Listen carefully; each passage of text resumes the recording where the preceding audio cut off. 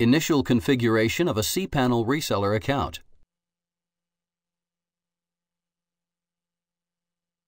This tutorial will show you the essential steps for the initial configuration of a cPanel reseller account. Enter the URL to access WHM. You will want to make sure traffic is allowed on the following ports through any firewalls on your local machine or network. You can use the following URLs to access WHM. You will need to change the name servers for your primary domain, and the changes will need to propagate in order to access WHM using your domain. Until then, however, you can access WHM using one of the URLs with the IP address of the server.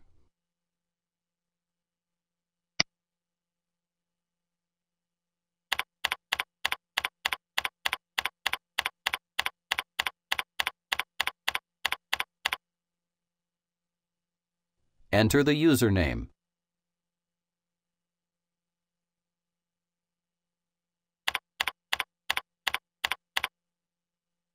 Enter the password.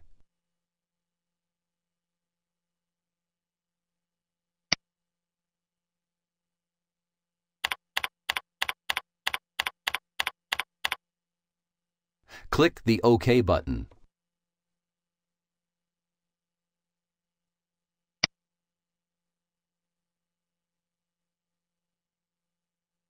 There are a few settings you will want to configure before you start adding accounts for your domains.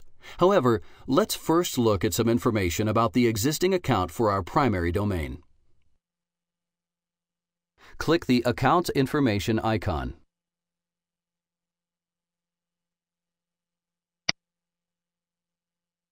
Click the List Accounts icon.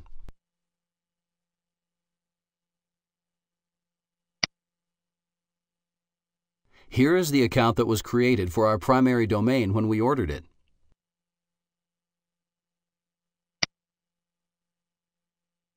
Accounts are assigned a preset list of limits and settings called a package when they're created. Resellers have the ability to create their own custom packages via WHM to assign to the accounts they own. Initially, the account for our primary domain was assigned a package called Reseller Setup. This is a temporary package with limited options. You may experience issues with your primary domain if you do not upgrade the account to a package with more options and higher limits. For instance, you will notice that the initial disk space quota assigned to the account by the package is 1 megabyte. This can prevent you from uploading content to your site if you do not upgrade the account to a package with a higher disk space quota. Now, let's create a custom package with the settings and limits we want to be applied to our primary domain. Then we will upgrade the account to our custom package. Click the Home link.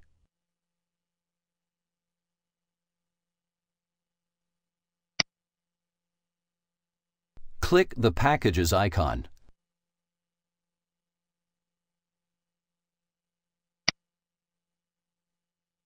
Some of the options for a package are set by assigning a feature list to the package. The items in the feature list will determine most of the options are available in the account's cPanel. Custom feature lists can be created using this icon. However, there is already a default list that can be assigned to the package that has every option allowed on the server enabled. Custom feature lists are used to limit functionality for the accounts you create. Since the package we are creating will be used for our own account, we will be assigning the default list to the package instead of a custom one. For more information about feature lists and packages, refer to the following tutorial, Managing Packages. Click the Add Packages icon.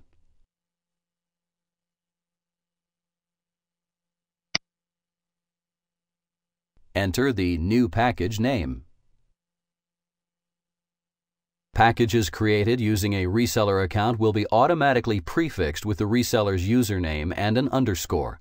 This is to prevent package name collisions with other users' packages on a server.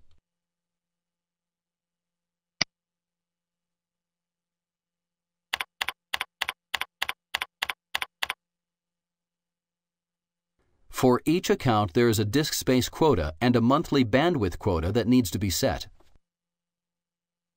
The quotas set here for disk space and bandwidth should not be confused with the overall quotas assigned to the reseller.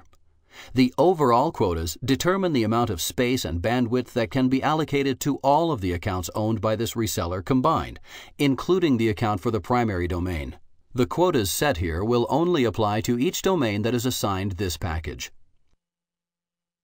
Since the space and bandwidth quotas for each account are subtracted from the reseller's overall available space and bandwidth, you will want to assign enough space and bandwidth here for the primary domain, but leave enough space and bandwidth available to be allocated to the other accounts you will create. Let's enter a new quota for disk space.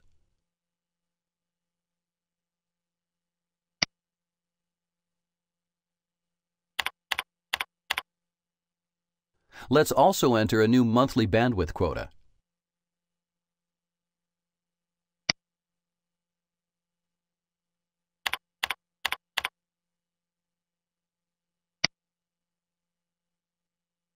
Let's also change the settings in the package to allow unlimited parked and add-on domains.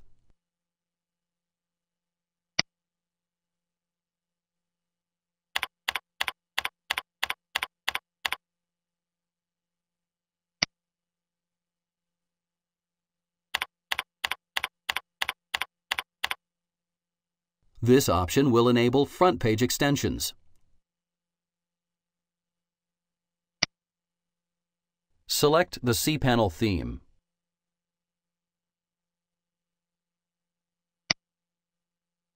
There are several themes or skins for cPanel that can be used to customize the look and feel of the interface. Some of the older skins, such as X, do not include as much functionality as do the newer ones. The Xmail and X3 Mail are skins with limited functionality designed for accounts that are strictly hosting email. At the time of the production of this tutorial, X3 is the most current one.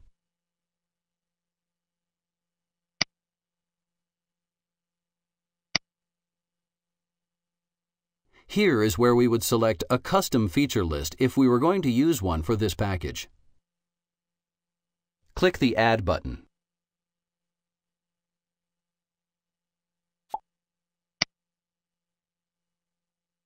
Now, let's change the package on our account to our new one. Click the Upgrade Downgrade on an account link.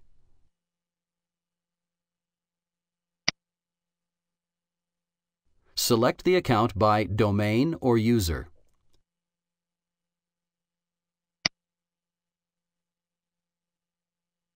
Click the Modify button.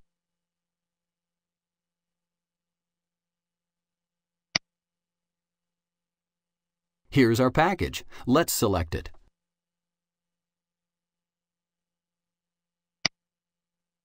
Click the Upgrade Downgrade button.